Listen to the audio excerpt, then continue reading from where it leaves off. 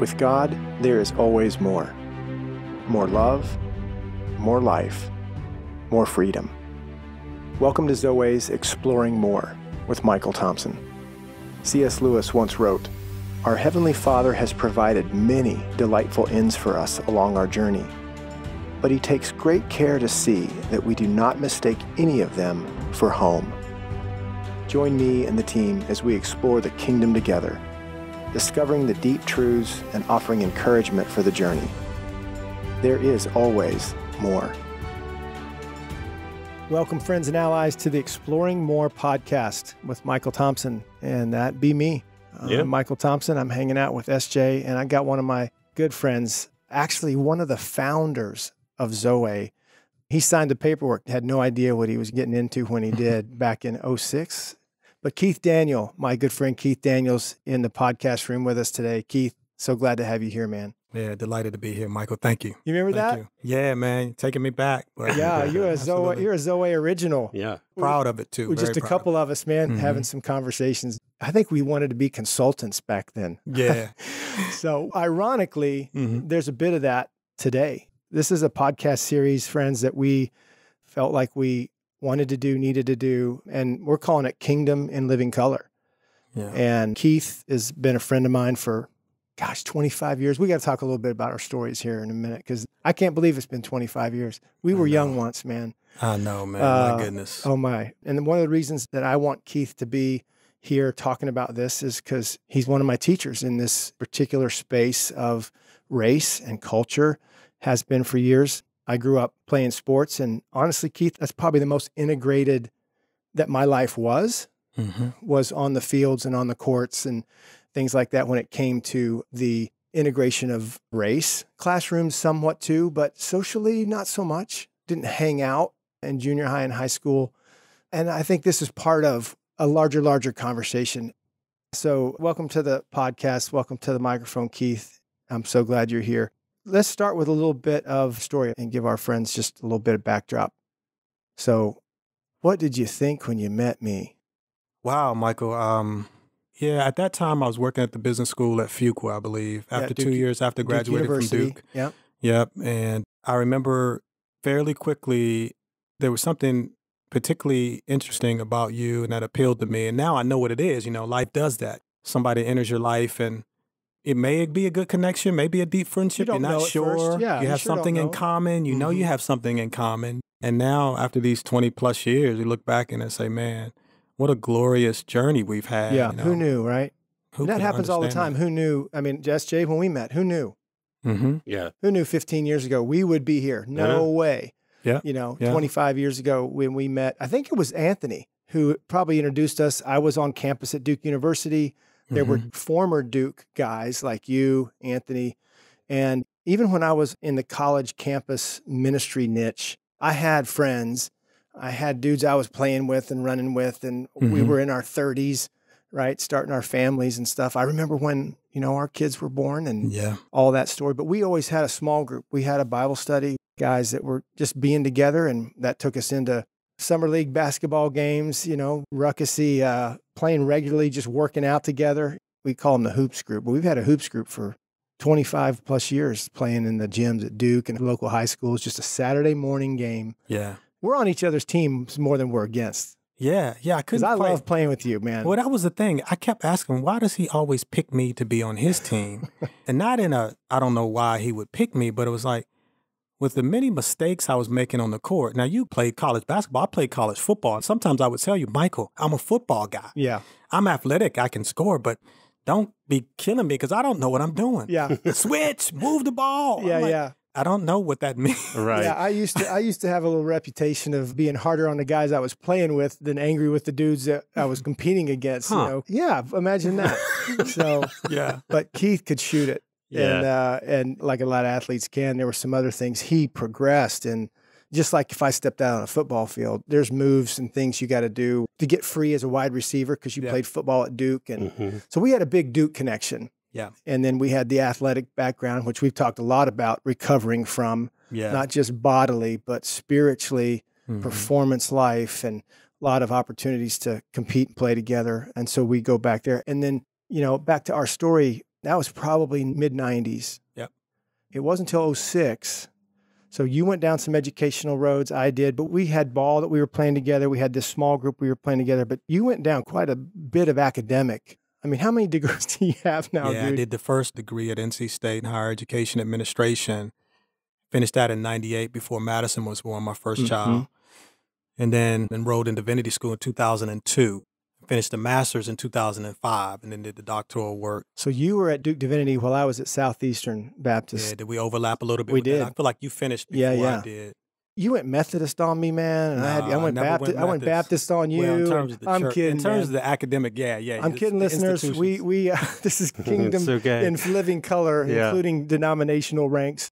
But we both were chasing and wanting to be better prepared, better equipped for the task at hand. And we didn't fully know what all that was, but education was a place that we both went after more. Yeah. How big are the classes at Duke Divinity when you're going in there? Is it a couple hundred people? The core classes are large. I mean, what they call the paradigm classes in your first year are large, but then you're in classes of 22 to 30 or so on average. Yeah. I have a brother-in-law that graduated from Duke Divinity School around that same time. His name is Douglas Lukens. He ended up being a Methodist pastor for a number of years. Yeah. But anyway, okay. The wild thing it's kind of like I tell people I'm from Cape Cod. Oh, I know a guy on Cape Cod. You know, there's 1.3 million people that live on Cape Cod. Like you'd really. I say I'm from Oklahoma. But I figured. Do you know?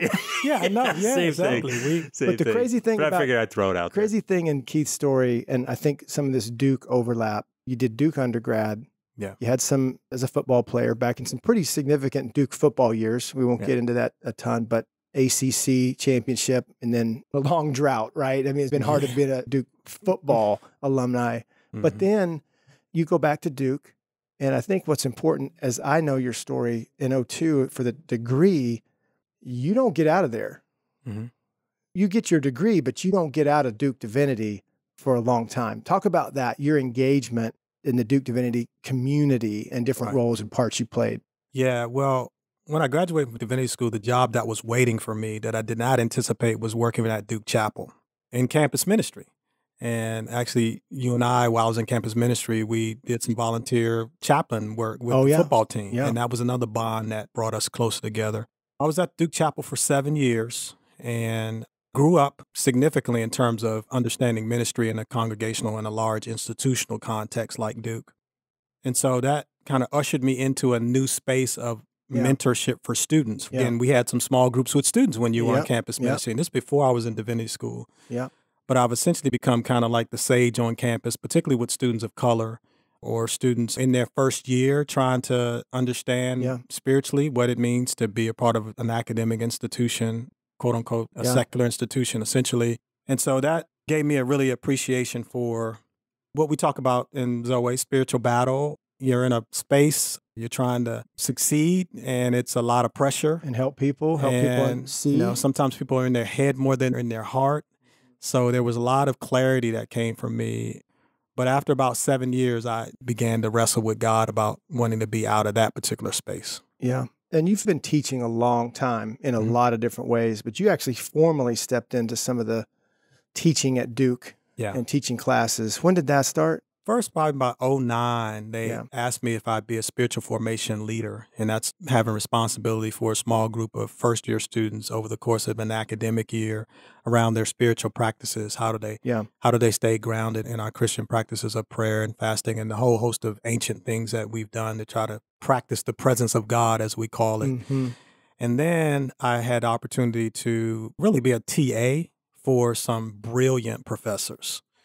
And particularly several of them who are African-American professors who were teaching courses from creation to Black church studies, which is a particular area of study that the Divinity School some years ago determined that it needed to have as a part of its required curriculum. So I've been a teaching assistant for a class on Dr. King, a class on Howard Thurman. Don't ask what the world needs. Yes. Ask what makes you come alive. And go do that, because that's what the world needs. Absolutely. Absolutely. So I've drank from some really deep, strong streams of theologians, particularly that have happened to come out of my community, African-American theologians. That has been a real, clearly affirming part of my journey, particularly being at an institution that you might not necessarily would have expected that kind of direct head-on contact with those thinkers and theologians. Yeah. So that helped me grow up a lot. Well, before we take a break, got time for another element of this. So we'll talk about more current here when we come back from the break. But I've watched you in the business lane, HR, becoming a consultant in that space from an African-American standpoint, from helping people to come into their potential, helping businesses see untapped resources. I'm just trying to describe you, part of your glory, to the listeners. Then there's this whole religious thing, this faith thing, and how you have woven that, actually woven the business part of that. You know, I didn't run with you in a lot of the business lanes, but in the faith lane, we ran hard in as many different places, even to the point that you made me a consultant for a while, for a couple of years. We did a couple Zoweh projects, did a couple HR things with some. Yeah, I've forgotten about that, man, over at the business school. That's right. Oh, man. You have the summer program. Talk about LEAD just a little bit, because it's important that the listeners know not your accomplishments, your heart, and what has found you. What has God given you in particular roles and assignments? Because on the next half of this and through the series, I think it's important that they feel you. They get to see and hear some of the hard things we need to talk about. They know a little bit about your story and your journey. Yeah. So thank you for the invitation to speak a bit about the LEAD program. This year is the 40th anniversary since LEAD was launched at the University of Pennsylvania Wharton School of Business in 1980. LEAD stands for Leadership Education and Development. And back in the 80s, corporations were starting to fund these programs for youth to give them some perspective and open their eyes to the possibility that as an African-American, in this case, at that time, mostly African-American and Hispanics, and it still is today, but it's more diverse, the possibility that they could be CEOs. And so they would get 30 students on campus for a month from all over the country. All over the country, yeah. And these are kids that were already doing exceptionally well in school, very involved and active. And they were admitted to this program. At the time, it was no cost to them. So they would fly all these kids, commute to these campuses and spend a month there. And, you're on a college campus as a rising high school senior. During the summer, yeah. And you're hearing from professors and PhD students and students who are already enrolled and getting an appreciation, hearing from CEOs. I was just thinking in the Last Dance episode, one of the Nike guys who was principal and kind of getting the Jordan brand out there, I'm blanking on his name at the moment, but he spoke to the LEAD kids a few years back. So they were getting introduced and seeing people of color in like substantial places of significance in corporations. So the mission was behind giving them that window of, you can pursue this. Yeah. And so here we are 40 years later, the business school at Duke, Fuqua, launched its first LEAD cohort in 1985. So were you in that first space? I wasn't. I didn't, in terms of directing the program. Who directed the Duke initiative? Well, when Duke launched it, the host was David Miller. Okay. Yeah. And then David left the business school a couple years after I was hired. So in 94, I became the director of the LEAD program at Fuqua. That's when. So every summer, with the exception of a few summers when I had some other assignments, I've been responsible for 30 high school kids from all over the country, including Puerto Rico, and their experience on the Duke campus and getting them to meet incredible people. Coach K has been a regular, for example, and a number of other CEOs. And I'm certain I brought you in at a time or two just to help them appreciate some of the work that we were doing. When somebody wouldn't show up or couldn't make it or plane was delayed, I go way down on the bench. You called me. Thompson, come in. I'm used to it, and I was used to that. You got 2 minutes. I could get my sweats off so fast. People, it was funny. Yeah. We played ball with them a couple times in the recreation time. Kids, we would, we sometimes had some great, and I'll try to teach them some of the things. We circle up with them. Yeah.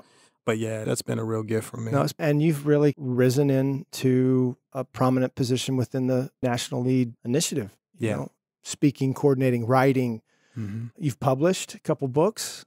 Not books yet. I have articles, and my book's on the way. But with your inspiration, with the way your pen's been going, I'm just trying to, grab one of your coattail. But I've got something in my spirit that's been longing to get out. Yeah.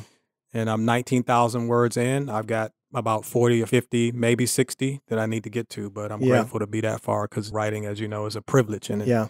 Well, we'll come right back. We'll call this halftime, and then we'll come back and start to dive into some of the things that are stirring around currently that need some attention. So we'll be right back with the Exploring More podcast. Here's a message for you dads from the Zoweh team. Father's Day is coming up, and we want to encourage you. You've got this. Being a dad is a tremendous role, and it's one of the toughest jobs a man can step into. Whether you're attempting to blaze a trail or you're trying to step into your father's footsteps, every dad is needed. Because we believe that dads are so important, this Father's Day we're offering 2 resources to equip and encourage dads for their role. One is the 14-day devotional ebook, Being Fathered by God. It's foundational to get your heart back in order for you to be able to step in and fight for the hearts of your kids. The second resource is an audio recording from one of the Heart of a Warrior conference sessions entitled, Fighting for the Hearts of Your Kids. Your children live in the same story that you do. And what if your dad had had a battle plan to better protect and provide for your heart? Go to Zoweh.org and click on Explore Offers to download these resources. That's ZOWEH.org. One last thing. We are featuring a $5 additional discount on the Heart of a Warrior book. Use the coupon code HEART5. That's HEART 5. And remember, before you can become the warrior, you have to become the beloved son. Be encouraged, dads. You got this. Welcome back to the Exploring More podcast with SJ, as always. I think I can pretty much say always. And, and with my You don't know how to run this equipment here. I'm just going to say that. Yeah, teach me. I will. Teach me. I will, in case I get hit by a truck or That's something. right, God man. forbid. I know it. But So, and with my good friend Keith Daniel. And so, Keith, I think as we step back in, let's talk about your story. I mean, we talked about our story, our friendship, and some of the common ground. Fun to remember some of that stuff. But let's go back to your story a little bit. Just give our friends and allies a little bit of backstory to you.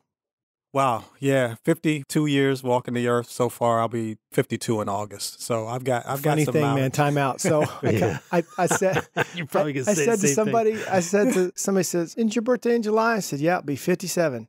And I went, Wait a minute. wait a minute. I'm going to be 56. I just got a year back. Yeah, dude. Oh my God. Oh, maybe we should do that automatically. Isn't it funny as you get older, like you keep less track of it, I think. Why would I want to go out there to 57? So, oh man. So anyway, we have to think about it. Once you get on the other side of 50, you got to think about it. Do some math. You might need if you're feeling a year older than you are, you might coming need up some on time 50. off. Is this your 50 year? Yeah, December I'm 50. Oh man. Wow. Yeah. You won't believe the what big happens. 5-0, man. It's I awful. don't know, man. Yeah. Well, I felt some stuff at 40 and 32. Oh, I was going to say, man, the last he says 5 this years all the have been time. rough. Is not the age. It's not the age, it's the mileage. Oh, you know what I mean? Right. Yeah. You know what I mean? That's very true. Oh yeah. So Yeah, But back to your story. now that I passed 50, you do stop and think about the milestones, right? Mhm. What has shaped me? Who am I? And as Yeah. we talk about trying to deal with the mask and the posturing Yeah, and, the and poser, what we've done to false get self, where we all are, that. right? Yeah. I've been very blessed in my lifetime. At an early age, I became sensitive to the spirit, I call it now, right? I was baptized when I was 11 at a First Baptist Church in Washington, D.C., 712 Randolph Street. And that community raised me, essentially, African-American men and women who consistently affirmed my youthful identity and made me feel like somebody. Mhm. Now, again, to accent the point, I was born in 1968, and most people, you hear 1968 and you think of the major events that were happening then. The assassination of Dr. King, and here we sit today and we're looking at the assassination of another African-American man, hoping that the moment will actually bring some type of revolution and significant change. But I was fortunate to grow up post the civil rights movement where the signs were down. I never saw a sign up that told me to drink from a certain place or go around the back. But I had to learn those stories from my fathers and aunts and uncles and grandparents and come to appreciate what life was like for them and how hard it was. But for me as a young child, we don't know what things are. If you're poor, you may or may not know it depending on what your community does to support you, right? But I was very fortunate. My parents migrated up north to get out of the very violent South. And so I was born in Washington, D.C. in 1968. My mother and father had good government jobs. We say government jobs if I'm, really letting my hair down, so to speak. But I was the beneficiary of the migration north to better jobs and opportunities. As a only child, I also benefited from not really having to wrestle with the household for attention and that sort of spotlight. thing. Yeah. And Looking back, that church community was really critical for my formation. The Black church telling me that even though the world may not see me a particular way, God sees me in his special way. And I don't need to be ashamed of that. I never really had to deal a whole lot with the issue of race so much as confronting it. I had very little interaction with whites. In fact, I had a few white teachers in my early elementary school years. I had a short stint at a day school before I got kicked out. It was a private day school, and we won't talk about all that. It was circumstantial stuff, but as a young kid growing up in the city and going to a day school, I didn't transition to that well. So public schools in D.C., again, mostly African-American teachers. So my socialization up until I came to Duke was principally in the African-American community, and a proud one. My high school, Archbishop Carroll High School in Washington, D.C., I'm very proud of that experience as well. Catholic school is where I had more white teachers, Catholic fathers, and a few Catholic instructors, but still principally African-American coaches. We had one of the winningest high school coaches. At the time of his death, I understand he was the 8th winningest high school coach in the nation. His name was Moss Collins. So I was a beneficiary of being coached really well in football early. Yeah. So looking back, I was telling my son, who's now 22 next week, and my daughter, who's 20 in January, I was telling them, man, we have been the beneficiaries of tremendous coaching. And it just came clear to me, this is what, life is about: coaches and counselors and wise teachers and fathers, shepherds of your heart, those things. And so today I sit here at 52, not a raging, angry Black man, one who has learned how to deal with the rage and the angry of being Black and the anger of being Black in America, principally because of my training, the influences that I had early on. And again, a lot of that has to do with what the movement did in the 60s, which was principally about liberation of Black identity, right, and loving our identity. And so I come of age under a wave of saying, even though we are constantly being assaulted by the world and by the white supremacist reality that are out there, that assault cannot undo us, because in Christ, our anchor holds, right? And in those songs that were of the movement, I'm in my mother's womb at this time, and those songs are essentially the water and the well that I was able to go through when times got rough, especially later in my life, when I know we'll get to, when I had to now be responsible for some of that history and teaching it, right? And teaching it to some people who don't want to hear it anymore. And for those who still don't believe it or don't think it's relevant, right? They're like, that's ancient history. I'm like, wait a minute, I'm 50. I'm not ancient. So sports helped in the sense that when you play a team sport like basketball or football, if you're really good at it, it's because you can see the opposition and how it comes at you, and you learn how to maneuver through it, right? You learn how to really recognize, if I make this move, how will it influence the guy next to me? Yeah. So at an early age, football became something that I quickly knew I had a great ability in. And here's the game changer for me about everything in my story.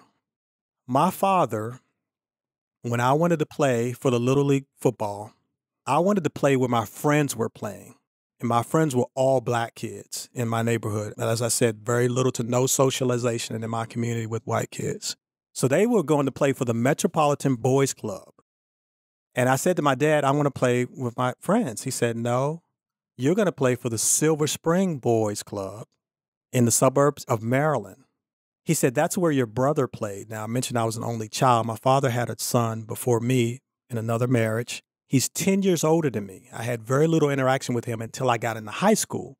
But this is young. This is the beginning of a little football career that would be a long one. Yeah. I tell people, when I review my life story and I look back, the greatest gift was my father saying, you're not going to play in an all-Black league. You're going to go play for this Silver Spring, Maryland. And if people know their geography, Silver Spring now is like one of the wealthiest parts of the DMV area. But because I was on that team of these mixture of kids, I mean, we had kids, we talked about some of the mansions we see before we got on the show, living in great wealth. And then a kid like me coming out of a 2-bedroom apartment, right? I'm with 2 parents, a loving home, and then kids coming out of even poorer communities, poorer situations by single parents. I look back on that time and I'm like, oh my God, what a gift. Like you said earlier, sports can be an incredibly binding space. Like military, going to war with someone and shoulder to shoulder. It's an we got equalizer. Go. Yes, it can be. And we got movies made out. T.C. Williams High School is out of the DMV area. Remember the Titans. That's right. Yeah. Remember the Titans. And so my formation from 1976 to 1980 is with these 4 years of these kids from all over life spectrum. We had a kid that was international. He didn't know how to play football. He knew how to play rugby. I have memories of us telling this knucklehead, man, if you're blocking, you can't tackle the guy. I mean, he's playing rugby. And so I look back and we had some Italian brothers on the team. Yeah. And that was hilarious. I had to fight them a couple times because, culturally, you got stuff going on. But we had our youthful vigor and great coaches. Yeah. And you guys went undefeated, didn't you?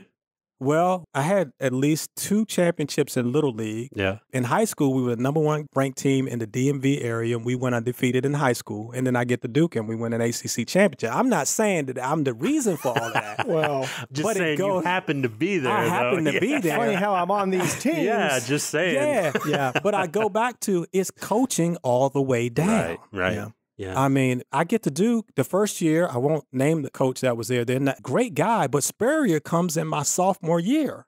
No, I knew who Steve Spurrier was because I went to a USFL game that he was coaching. They played at the University of Maryland when I was in high school. I knew his name, but I didn't know he was a Heisman Trophy winner and some incredible coach. Yeah. And I remember he walks in the locker room one day, and here I am working out, and he starts talking and joking around in his unique way. Ironically, we're at a Duke University football game this last fall, right? Not COVID. And with Spurrier, they're honoring that team, his career. Yeah. We were in box seats. I'm with Keith. So the Duke game's going on through the glass. You can watch it that way. There's TVs in these, they're bringing you food and stuff and all that. And there's 4 other college football games. And Spurrier is just constantly, if you're talking to Spurrier, I don't know if he's listening. He's watching all the other games that are going on. Yeah. But just as recent as this last season, this past fall, I got to see you and Spurrier and some of these stories that I know of. I mean, I know about your 5 touchdown catches before you got a broken hand and all the stuff that you experienced. Spurrier setting you on a bench, and all these stories sound glamorous. They all have very, very hard pieces to them. Yeah, absolutely. So I sit here essentially having lived the American dream as it was inspired by Dr. King and his message. Right here, I've integrated a white institution. I've achieved the academic aspirations that our parents wanted us to have. I've done many things again that my parents never could have dreamed of, and so I live in this dual struggle space when what happens today and what we're experiencing today, we are the most vulnerable and the most afflicted, most being African American and people of color, right? So the tension that I live with every day is very real, deep. Yeah. And when my white peers and friends kind of stand to attention and say, Keith, tell me more, it means a lot. Mm-hmm. Yeah. You used a word a second ago, integration, and integrating into Duke. I need you to speak a little bit about what you helped me understand. And you said, Michael, I'm going to paraphrase it. It's always black integrating into white. Always the flow is going that way. And you brought that up at Duke. Could you just talk a little bit more about that, how we can understand what that looks like, how that feels, and why that's true from an established situation? I was inviting you in, right, to a kingdom initiative, but you made me aware that that's how it almost always goes. A white man inviting a black man to integrate into his kingdom. Yeah. Part of what caused me to begin to deconstruct my ability to offer my best self was when I had to take responsibility for Duke University's 50th anniversary commemoration of integration.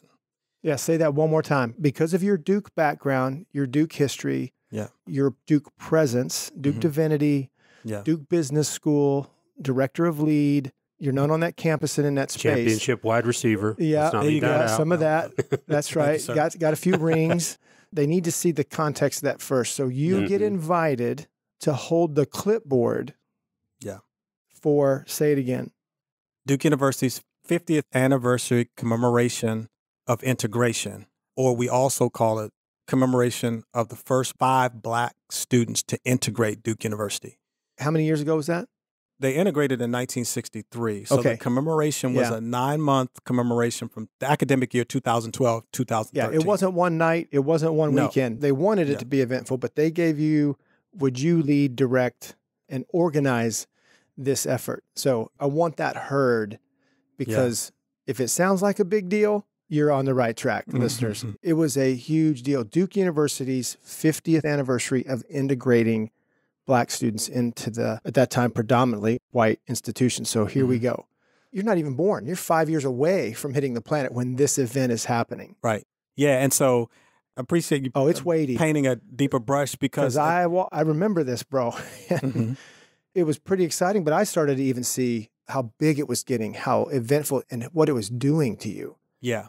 I had stepped away from Duke Chapel to begin what I understood God was calling me to leave Duke University. I resigned from my position at Duke Chapel and began what I anticipated to be a journey of mostly doing work in Durham with my community in the nonprofit and faith-based world. And then I get a call from the vice president for the Office of Institutional Equity at the time saying, you know, we're coming up on the 50th anniversary, and we think you would be the person to help us lead and manage and direct this commemorative time. And I kind of had to catch my breath, because I think I knew about the integration of Duke, or when it was, but now I look back, if somebody would have asked me when Duke was integrated, I would have stumbled over that. And I know they've had other milestone years, but all of us look at the 50th, as we said before, big milestone. And it's safe to say that there's a date on all educational institutions of integration. Talking about not being very old. I'm not that old, right? Within 50, maybe if they were progressive in the day, right? 60 years ago, 70 years ago. But this is a generation behind us. Just one. Yep. And so I remember when the call came, I had to pause a bit, because I was like, God, I thought you had kind of released me from Duke, and my day was done there. And then I went into a space of, really me? Am I ready for this? Not really knowing the full weight of it. I asked them if, let me sit in on one of your meetings first with some of the alumni from around the country, and let me just hear the conversations. And I think they wanted me to commit right away. And I was like, well, let me first hear what people's hearts are around, like what this is supposed to be about. What made you check that, though? That's I think, Michael, doing spiritual work like we do and heart work, at this point in my life, there's no more, this will be good on my resume, or this will be my next job move. My heart was really, now it's about, I'm living the life God calls me. Where do I want to invest? Where am I strategically being placed by God to bring who I am? Yep. I certainly wasn't seeking this type of job out. I probably could have found some other people that I thought would have been maybe. And so that was some of that going on. You know, the hard work sometimes is hard, you know, time alone with God and saying, okay, I want to honor you. And then I realized, I can't turn this down. I need to step into this role. I've had a glorious experience at Duke. In many ways, like I said, I've lived this dream. I mean, Duke has offered so much to me and has meant so much to me in so many ways. And you're right, I've been fortunate to have a number of positions at the university. So yeah, I took it, but talk about impact, like football. When you get hit the first time when you're playing, like from high school to college, you're like, oh, this is a different kind of hitting, right? So the first time I had to address the question, oh, that's right, Duke was forced to integrate. It was forced integration. So that word forced, I was like, oh, wait a minute.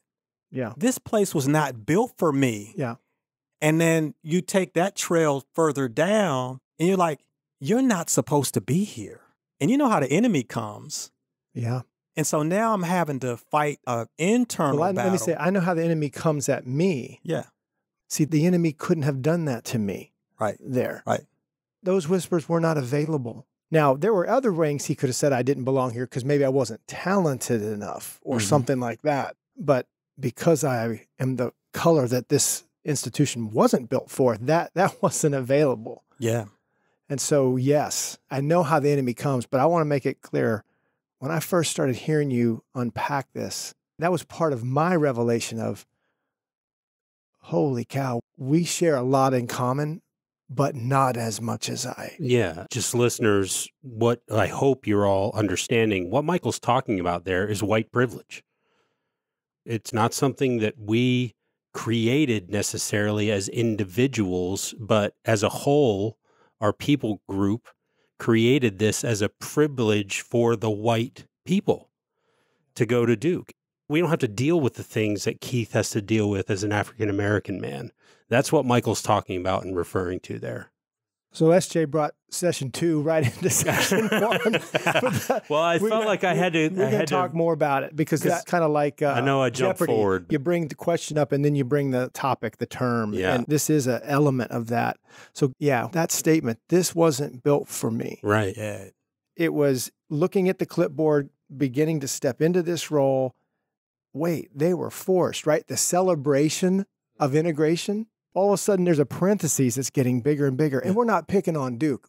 There's a long list of this, of what has transpired in history. And we're not saying there's a blanket statement about everyone at that time would have had to be forced. But as an institution, we're not talking about individual people necessarily, but as an institution, the screws had to be applied in order for this to happen. Yeah. Yeah. The weight of it, like I said, the collision to like, wait a minute, my naive mind when I enrolled in this university in 1986 wasn't that I didn't belong here. But now I had to question belonging. I had to question, how has this university shaped and formed my sense of who I am as a Black man?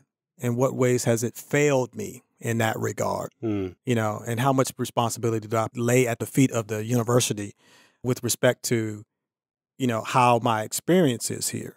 Then I had to negotiate the stories of African-American alumni, former graduates, and current alumni who had some really horrific experiences at the university. And we had to tell those stories. Oh, wow. See, again, it's about authenticity. You know how we are. It's all about the heart. That's why it's a commemoration, not a celebration, right? Yeah, it's both and. You know, the first 5 students that integrated the university, we were celebrating them. Okay.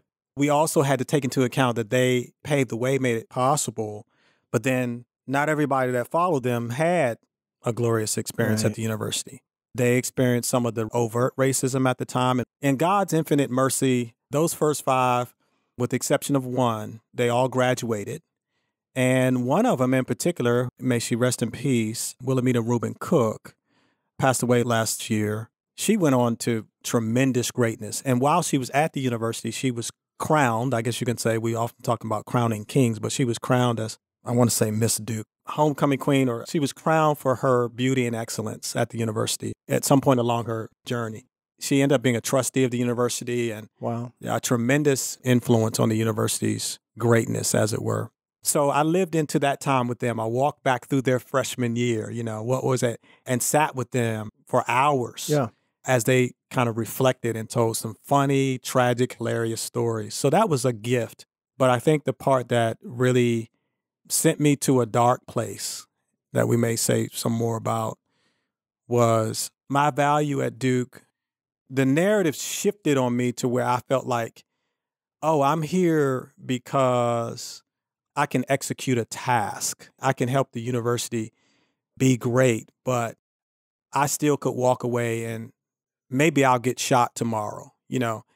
Maybe I'll be accosted because I'm a Black man. Or there were times at the university, I had some flashbacks early on in my career where someone thought I was a janitor. You know, I'm like the assistant director of student services and I walk into the mailroom and the person across the desk who happens to be white automatically assumes I'm not there with much authority. So she tells me to go do something menial, right?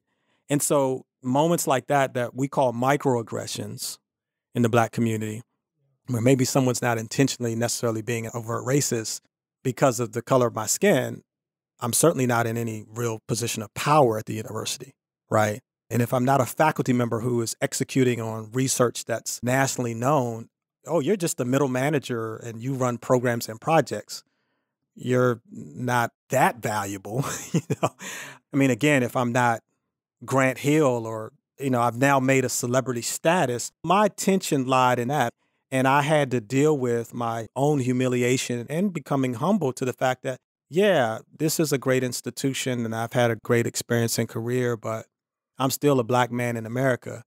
And when stuff hits, it hits me in some pretty diabolical ways. Yeah. Pressing through that. Diabolical ways. Let's land this session. Yeah, Let's right land this there. episode with that kind of hanging out there. A Black man in America and diabolical ways.